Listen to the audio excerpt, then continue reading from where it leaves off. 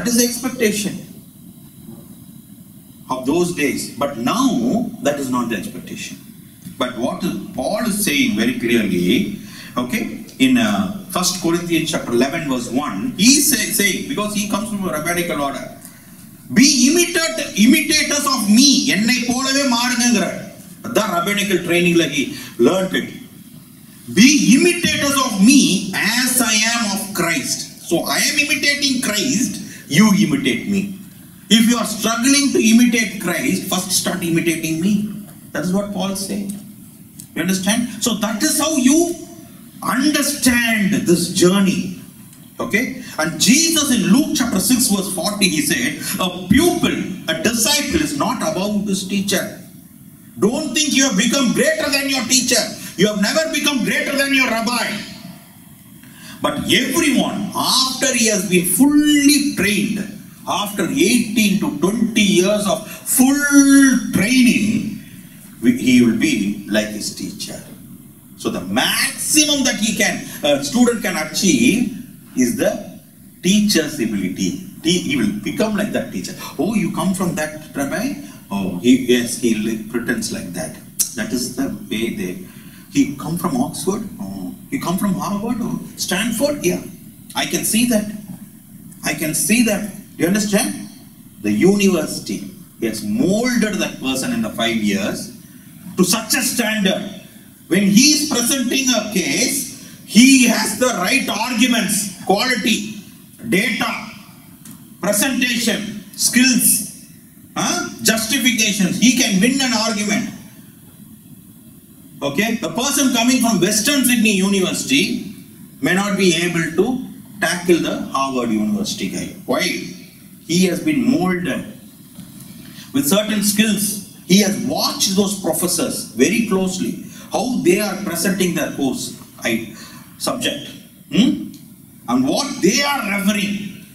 What minute details that Harvard professor and Oxford professor is referring will be very, very different to the Western Sydney University professor. I'm not putting these people low, but I'm just, even in these days, you have to compare and study. Comparative study should be there. Do you understand? Children, are you listening? Okay? What should you aim for? Western Sydney, because you take a bus and you go and get down very easily in front of the reception and you can enter. That is not your goal. Even if you have to take a flight, choose the best one. Gamaliel was the Oxford University. Paul chose the Oxford University. John Wesley comes from Oxford University. Do you know that? The founder of Methodist. Do you think he's just a nomad? He comes from Oxford University. Of those days, 200 years back, when only the royals could go for education, this man was educated. The prayer group that was started in Oxford University burst into a great revival. George Whitefield brought a revival in the American colonies. He was an Oxford University student.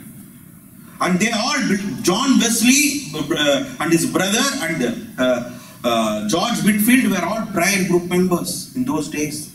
Just 1 or 2 year difference people, but in the same prayer group. God still uses university students. Hallelujah. So be imitators, Paul says. Imitate me. If I get a good professor to learn from, I will start imitating him. The best way is to imitate. And then customize it to your own ability and shine with your own capabilities. But start imitating. You know how children learn? They imitate their father and their mother. That is how they learn. That is why they are good learners. Imitation is a skill. Okay? So nowadays imitation is used for teasing people. Right? Speaking like that actor, this actor. That is useless imitation. This is Christ-like imitation. Good imitation.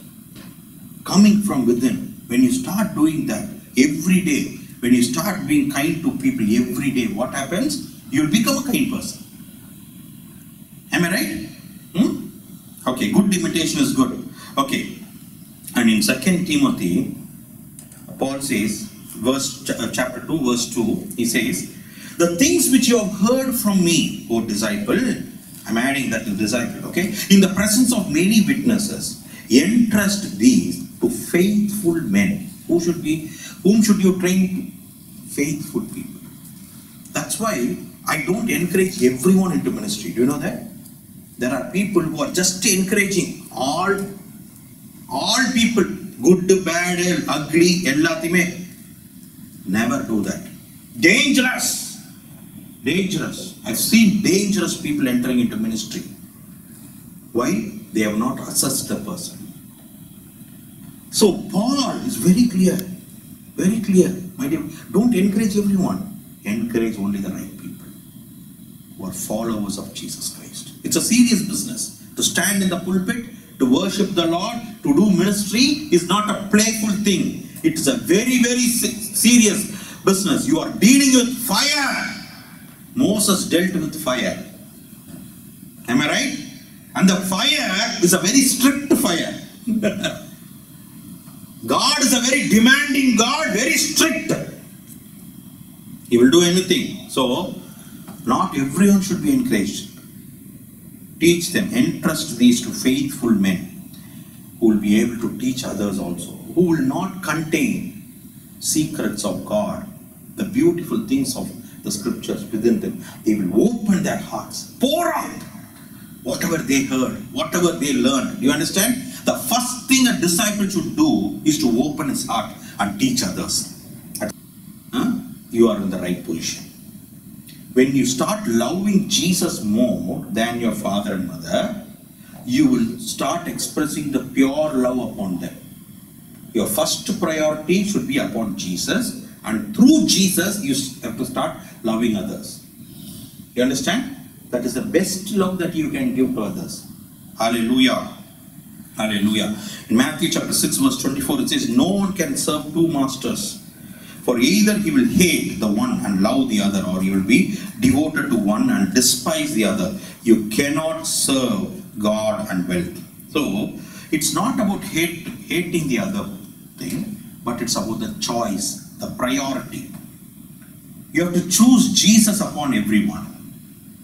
Okay? That is very important. Do you agree? Okay? So, as I told you, in the Bible teaches very clearly about women being disciples of God. In Titus chapter 2 verse 3 to 4, what is the expectation from the Holy Spirit? Older women likewise ought to be reverent, ought to be respectful in their behavior, not malicious gossips, nor enslaved to much wine, teaching what is good, so that they may encourage the young women to love their husbands, to love their children, to be sensible, to be pure, workers at home, kind, being subject to their own husbands, so that the word of God will not be honored. This is the motherhood that the Bible is teaching. The early church exercised and trained the young women in the church. Okay? There was a discipleship happening among the women. Am I right or not?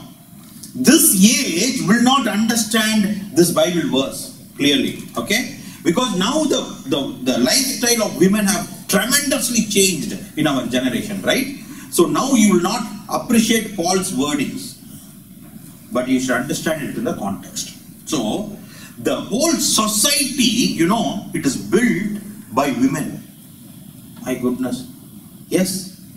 The woman, the mother, is the one who brings up the children, and they become the future society. Whether it's a boy or a girl, they become the future society. We are all brought up by mothers. Am I right? So, older women, when you see a younger woman in the church, in your faith community, what should you do? First of all, you as an older woman should be a respectful person. A person of respect. You cannot gossip, and when you start gossiping, you will lose respect. So the first thing is your language.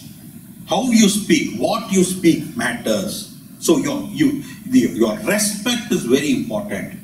First of all, a disciple is a very respectful person. And that too, among the women, it is expected to be of respectful people. Okay? Okay, and you should not drink too much wine. Use your mind. So keep your mind clean, because there are young women who need your advice. You have the responsibility of building a clean society. You are the builders of the society. So you have to be respectful. You shouldn't drink too much. You shouldn't get intoxicated. And you have to be a teacher to young women. Hallelujah. So when a young girl is getting misled in her life, okay, what should you do? Gossip? Spread that thing? No. What should you do? You have to become the mother. You have to go and embrace her, protect her from evil, and take her and guide her, counsel her. Child, this is not good, ma. We have come to all your age, and God's word is saying this. Let's pray. I'm here as your friend. I will guide you and protect you and stand for you. Okay, there are evil people in this world who will mislead you, who will abuse you. So you have to be careful. So do you understand? Motherhood. You need not be a mother of that particular child to become a disciple maker. Do you understand? Am I right or not? That is the early church. My dear brothers and sisters, most of the people who are not coming to church are hurt by the church. By the people in the church, they are hurt. That's why they are running away from the church. They love Jesus, but they don't love the church because they were hurt once. Do you understand? So they are young. There will be young women who will be pulled by the emotions, by all the temptations of this world. But you, as a respectful woman, you need not be called as a deaconess or a elder or a pastor to do that. Never think that you need a title. If you think you have to be called as pastor to do this type of thing, you haven't understood discipleship of the New Testament. You don't need a title. Better avoid titles. Do anything, but become a respectful woman who doesn't gossip, okay, but goes and helps. Pray for opportunity to help another young girl. You are a mother. That is the mother we celebrate. You understand? That is the motherhood I celebrate. Hallelujah. You understand? Okay, time is getting over. Be a positive example. Okay? Okay? So, encourage that young women to love their husbands. So, not to hate their husbands from the day one. Not to call their husband vada poda. No. No. Respect. Respect your husband. And the husbands, even more difficult thing, love your wife. Respect also you can give, my dear brother. I'm telling you the fact. Love, true love is more challenging. More challenging. I'll tell you. Husbands? Very difficult. But you have to love your wife. Okay? So, love their husbands. Now here, women also love your husbands and children and teaching them to control themselves in every way and to be pure. Train them. Train the young women to manage their household. Okay? Still, the house building responsibility hasn't shifted from the women according to the scriptures. So don't expect me to give a different new age sermon. I'm not called to. I'm whatever in the Bible I can teach you. Okay? Your house building, குடும்பத்தை கட்டுகிற பொறுப்பு யார் இடத்துல இருக்குன்னா பெண்களுடைய கரங்கள்ல தான் இருக்கு. அந்த வளையல் போட்ட மோதிரம் போட்ட கரங்கள்ல தான் கர்த்தர் கொடுத்திருக்கிறார். கரெக்டா? God has given that responsibility to build the household to the women. Man cannot do that. Man is not built for it. Okay? So, train them to manage the household, to be kind and to be submissive to their husbands. Oh my goodness, how can you write such a word, man? Paul, you are in trouble with women. Okay? So, when you enter into the eternal life, you catch hold of Saint Paul and question him. But whatever he has written is breathed by God. Now, attested by God. It has become the word of. So submit yourself to your husband. Your family will be much stronger. Okay, it will hold together. It will stick together. It will glue together when this submission glue is there. Do you understand? Anyway, the husband has to protect the wife and the children, feed the wife, lead them. That is also another responsibility that is difficult. But for you, train them to manage the household, to be kind and to be submissive to their husbands. All of which, so this is where Paul is. He puts all these things, packages, and tells all of which will honor the word of God. Hallelujah. Even if you don't like to be submissive to your husband, just for the sake of honoring the word of God, deny yourself. Because Jesus said, deny yourself. Unless you deny yourself, you will not be my disciple. Being a disciple is a painful journey. Women, if the submission is causing you pain, maybe that is the cross that women are carrying.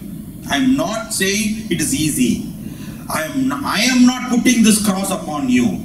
I have no right to do that. And I have no strength to do that.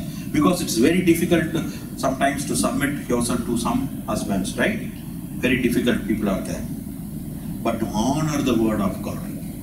See, this is how I am looking at this verse. So I am openly saying this, okay?